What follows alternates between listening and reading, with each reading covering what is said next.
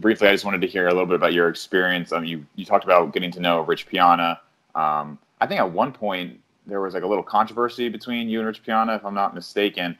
But I kind of just wanted to briefly hear about your thoughts on him. Obviously, he was a very controversial figure in the industry. A lot of people really loved him. A lot of people thought he was the worst thing that happened to the industry. What kind of opinion did you have there? Rich, me and Rich used to talk a little bit via email. I wouldn't say we were close because we weren't in any shape or form. And we didn't particularly get into anything personal. What I found quite surprising was he was very much, come and see us at the show, come down to the stand, we'll have a chat. And then it was very, very apparent when I turned up, he was incredibly uncomfortable. Now, I'm not the most astute when it comes to reading body language, and even I saw it.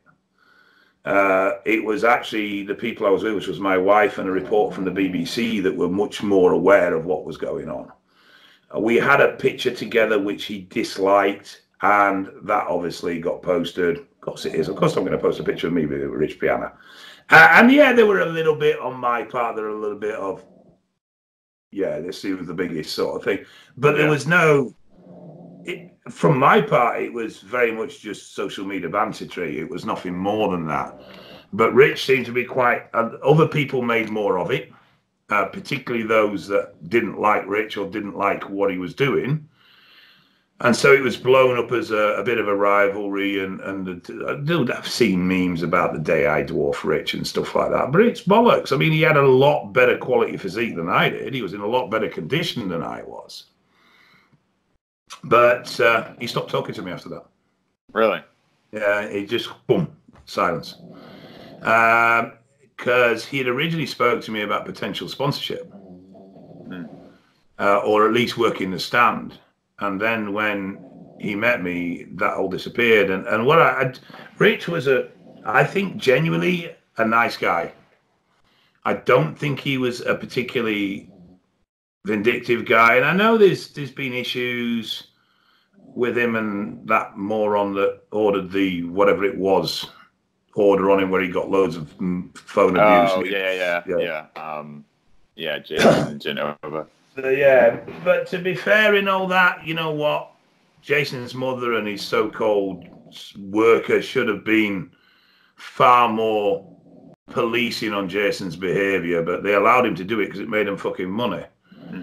And Jason's got mental health issues and everything else, but at what point do you excuse someone making someone's family life hell? Right. And how many people could say in the same situation they wouldn't have gone round and had words? Yeah. Because his wife was getting death threats and all sorts. Wow, was it to that extent? Yeah, it was ridiculous the level it got to. Wow. I always found Rich a very nice person, but a very insecure person. And then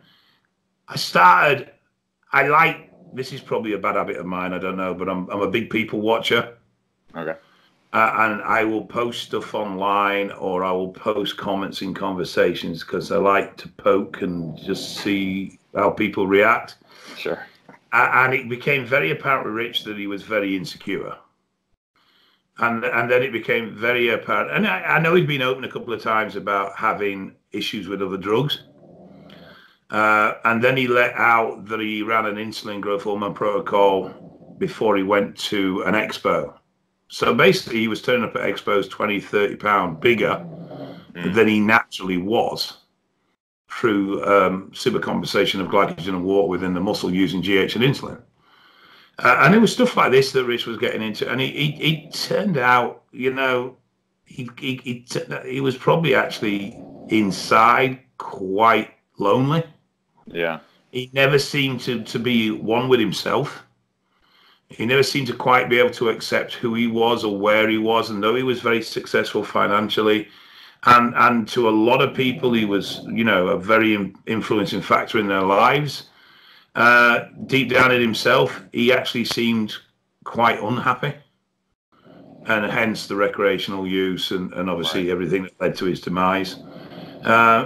Rich, whether you hated him or liked him, I don't think it really matters. But the fitness world was a bit of a less colourful place once he'd gone.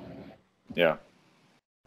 Yeah, and I appreciate you talking about it because I mean it's a little bit of a somber note, but it's true. I mean, you just consistently hear about people who are just in these kind of darker places, and I think unfortunately, kind of like you said before, when you were natural, you didn't really care if people used it was just something you didn't know, and likewise, I mean, I think there's sports and maybe situations where people are going to do what they're going to do, but I think a lot of the time people are turned towards the use of these drugs not because they're thinking about it in a healthy way, but because they maybe have these demons and they really want to impress other people. And I think it's important to kind of get that out there because like you said, Instagram, they're all heroes, and you don't see the other side about how lonely a lot of these people are. And do you know what I think the biggest driving factor behind steroid use is? What's that? People are fucking lazy. No, honestly. Yeah. This is going to sound elitist, and I don't mean it this way, and I don't mean it to come off like that. But 20 years ago, powerlifting and bodybuilding were very niche sports. And they were very niche sports because only a few people had the fucking balls to do what it took to do it. With the popularization of drugs, it's allowed people who don't have the balls to play at something they were never designed to play at. Mm. It's like auto-tune allowing me to release a single. Right. I can't sing for shit. I cannot hold a note. But computer software would allow me to release a single. That does not make me a singer.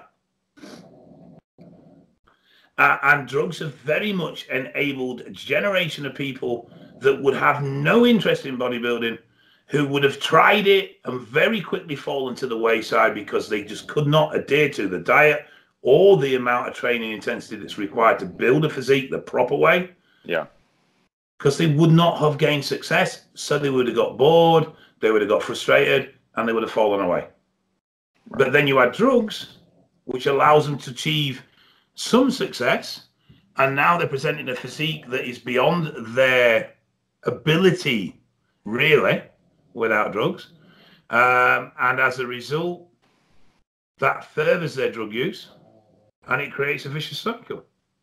But the vast majority, I think, drives people into drug use is the fact, and I'm talking about non-competitive drug use here, even to competitors to some degree, but it is the fact that they're fucking lazy.